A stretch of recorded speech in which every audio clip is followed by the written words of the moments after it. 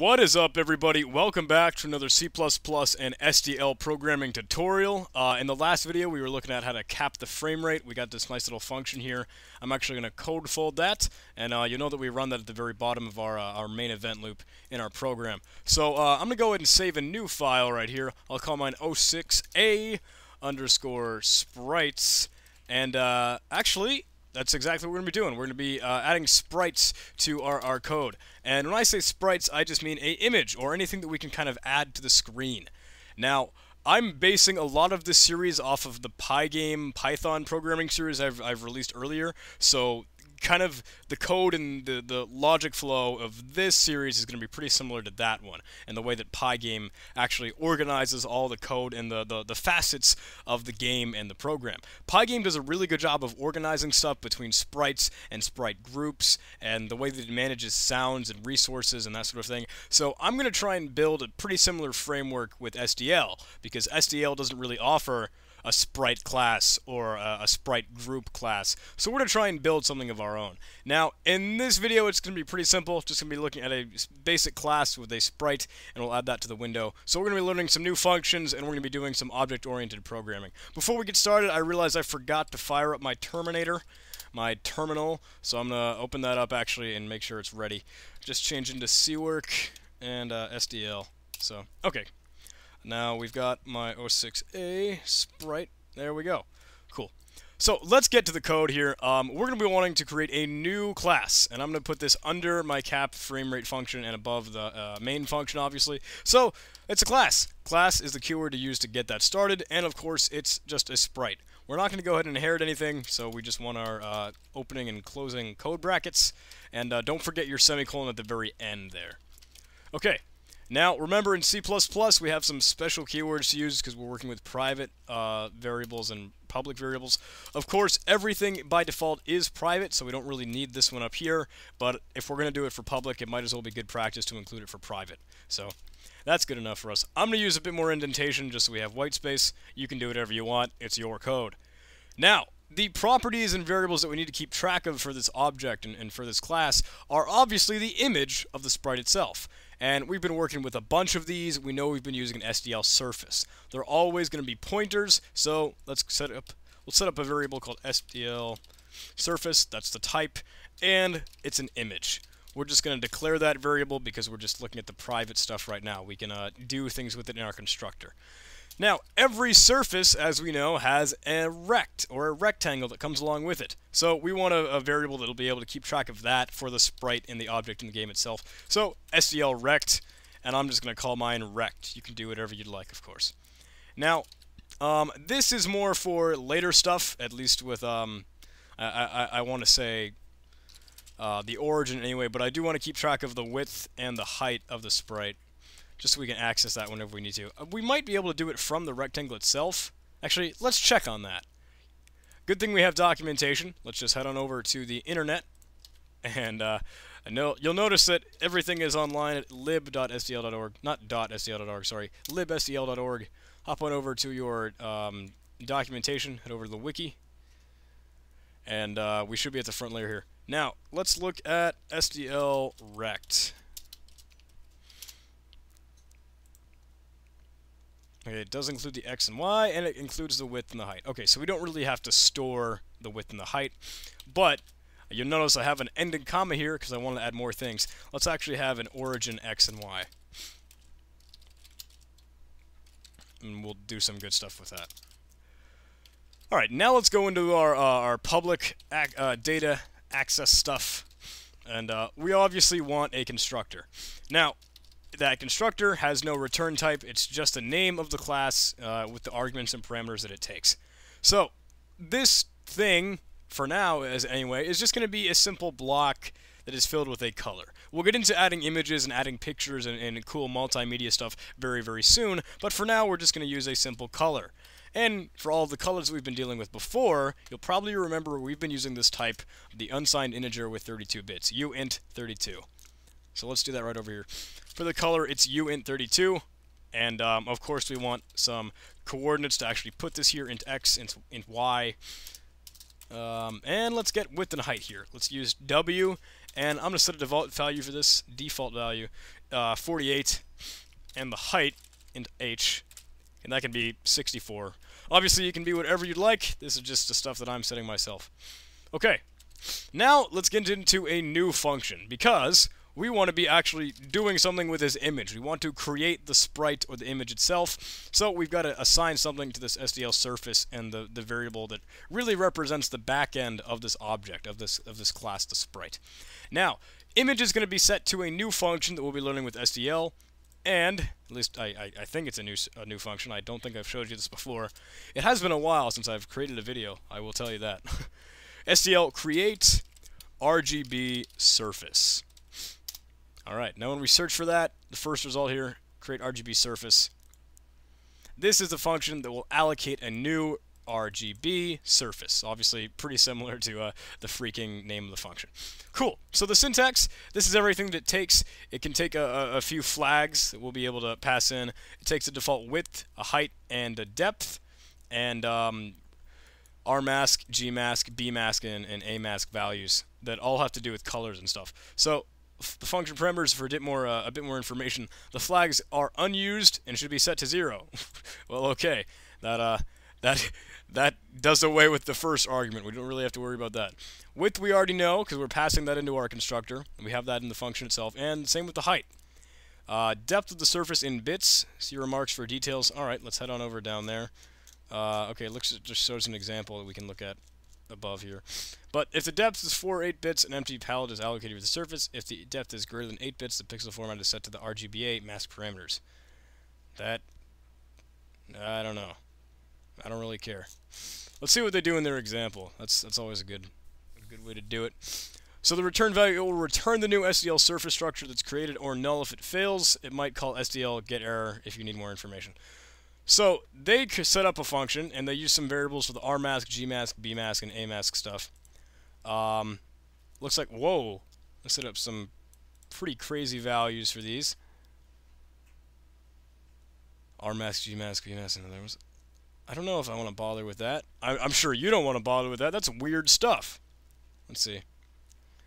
It creates the surface with 0, just like it said, width and height, 32-bit depth. RMask, GMask, BMask, AMask. Use the default masks for the depth. Oh, okay, that's cool. Surface equals SDL create RGB surface to 0 by default. Width, height, 32. Okay, I guess that's a good standard. And 0, 0, 0, 0. That does everything the default way it needs to be.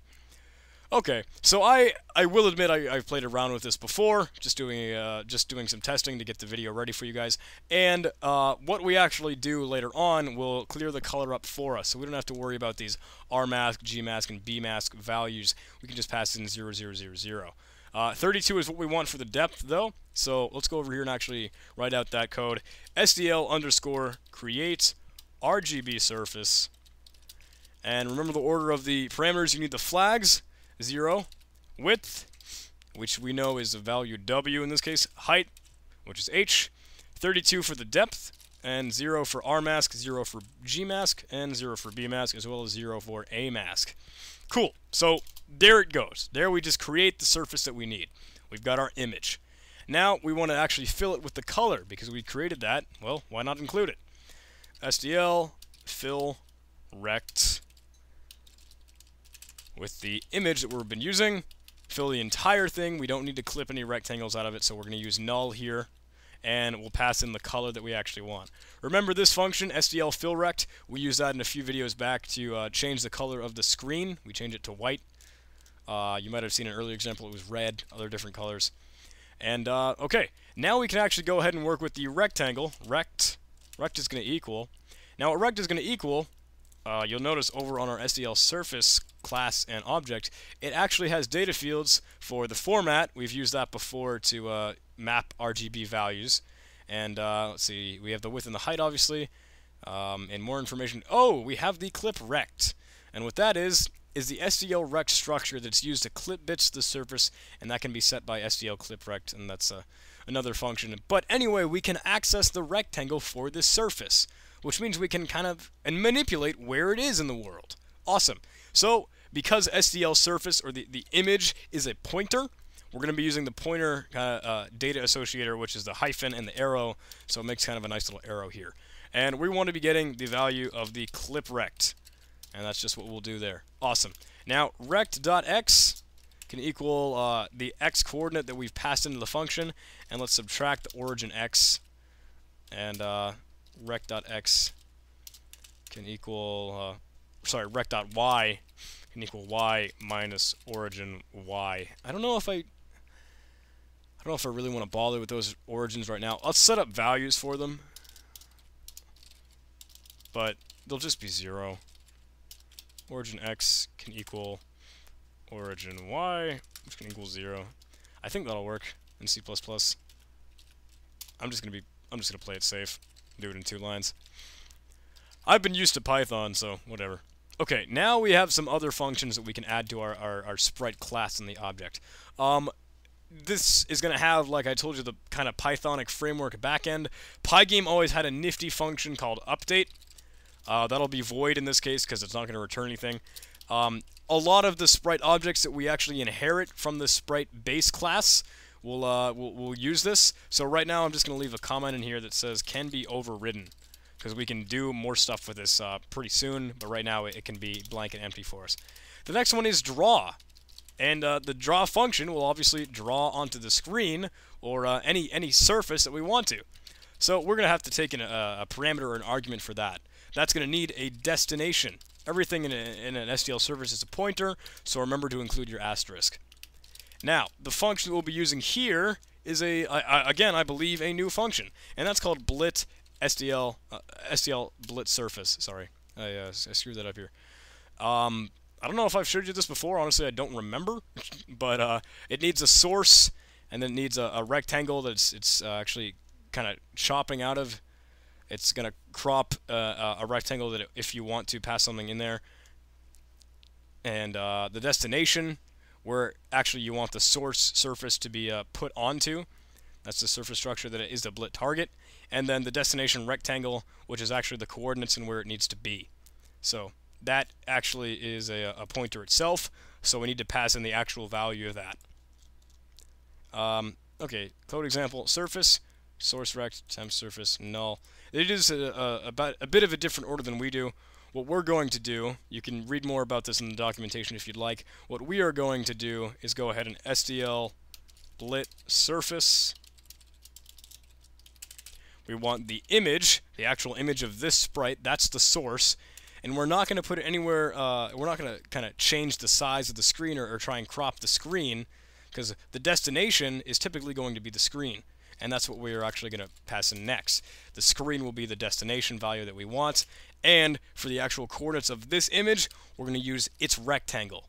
Remember, we're using the ampersand there to get the reference or the actual place in memory. So that's the code that we need to run for that line. Okay, I believe we're good. I think we're good for the Sprite class. Let's find out, because honestly, I played with some prototype code for this earlier, and speaking of the word prototype, I should mention, with the C++ object-oriented programming, I've done everything in this class, or in this file even, 06asprites.cpp. It might be a good idea if you want to include these things in another file, in a header file. It might be a good idea to prototype your functions and then use C++'s scope operator to actually kind of separate the class declaration and then the sprite and the object function definitions. It all depends on what you want to do. I'm going to keep everything in line because the compiler will let me do that, and it keeps all of my code in one file. And for tutorial purposes, that's a good way to do it, because everything's all in one spot. You don't have to see me jumping from file to file. Anyway, we're good for right now. Let's go on and do some new things over in our main function, now that we have this sprite object we can work with. I'll code fold that, and I'm going to create a new color, just plain old red. Map RGB, screen format R. Everything else needs to be 0. Okay, we've got our starting ticks and everything going just fine. I'm going to hop over to my terminal actually and just kind of compile this, make sure I can. G++ 06, asprites that stuff, package config, C flags, libraries, SDL2. Please, please, please, fingers crossed. No. Okay, uint32, I spelled unit 32. Good thing I did that before we kept going. Okay.